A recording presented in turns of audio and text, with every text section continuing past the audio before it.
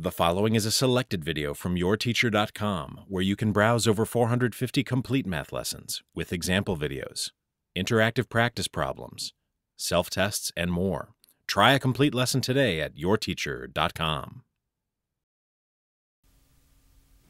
First, take note that in all the problems in this section, the shaded figure will represent the original figure, and the unshaded figure will represent the image created by the rotation.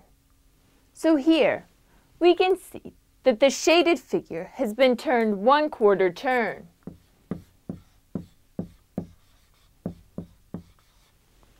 Remember that a 1/4 turn is a 90-degree rotation.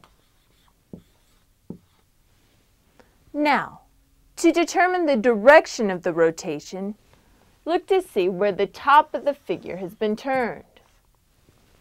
We can see that the top of the shaded figure has been turned toward the left, or in the opposite direction of the hands of a clock.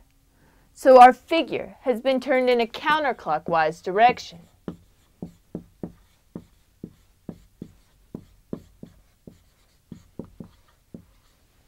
So the rotation shown here is 90 degrees in a counterclockwise direction.